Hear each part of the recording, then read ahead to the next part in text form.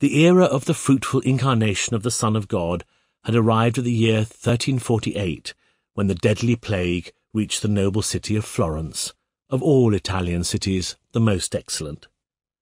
Whether it was owing to the action of the heavenly bodies, or whether, because of our iniquities, it was visited upon us mortals for our correction by the righteous anger of God, this pestilence, which had started some years earlier in the Orient, where it had robbed countless people of their lives, moved without pause from one region to the next until it spread tragically into the West. It was proof against all human providence and remedies, such as the appointment of officials to the task of ridding the city of much refuse, the banning of sick visitors from outside, and a good number of sanitary ordinances. Equally unavailing were the humble petitions offered to the Lord by pious souls not once but countless times, whether in the course of processions or otherwise. As the said year turned to spring, the plague began quite prodigiously to display its harrowing effects.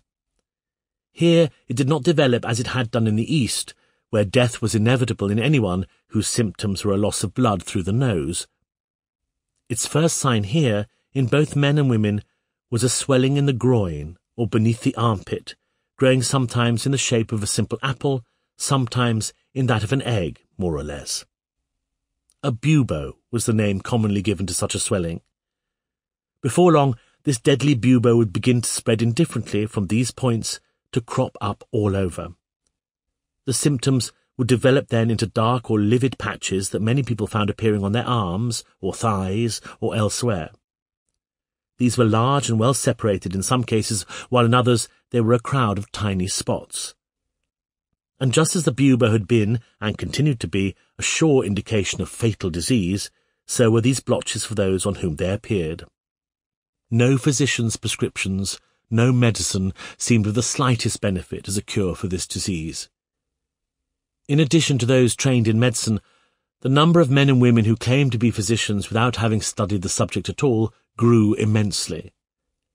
However, whether it was that the nature of the malady would not permit it, or because doctors were unable to discover its origins and therefore could not apply the proper remedy, not only did few people recover, but indeed nearly all the sick would succumb within 3 days of the above-mentioned symptoms' first appearance. Some died sooner, some later, and the majority with no fever, nothing.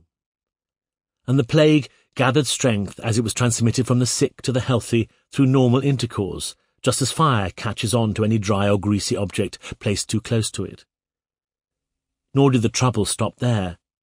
Not only did the healthy incur the disease, and with it the prevailing mortality, by talking to or keeping company with the sick. They had only to touch the clothing or anything else that had come into contact with or been used by the sick, and the plague evidently was passed to the one who handled those things. You will be quite amazed by what I am about to tell you. Were it not that many people witnessed it, and I saw it with my own eyes, I would never have dared believe it, still less set it down in writing, even if I had had it on the most reliable authority. So potent was the contagion as it was passed on, that it was transmitted not only between one person and the next, many a time it quite clearly went further than that, and if some animal other than a human touched an object belonging to a person who was sick or had died of the plague, the animal was not merely infected with it, but fell dead in no time at all. As I have just mentioned, I saw this for myself one day in particular.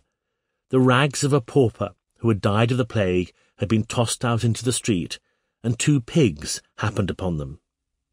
They nosed about them with their snouts, as pigs do, then took them in their jaws and shook them this way and that.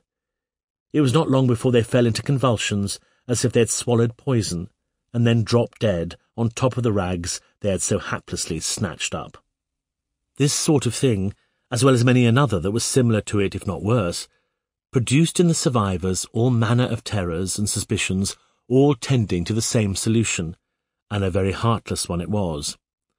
They would keep their distance from the plague victims, and from their chattels too, thus hoping to preserve their own skins. There were some who inclined to the view that if they followed a temperate lifestyle and eschewed all extravagance, they should be well able to keep such an epidemic at bay. So they would form into a group, and withdraw on their own to closet themselves in a house free of all plague victims. Here they would enjoy the good life, partaking of the daintiest fare and the choicest of wines, all in the strictest moderation, and shunning all debauchery.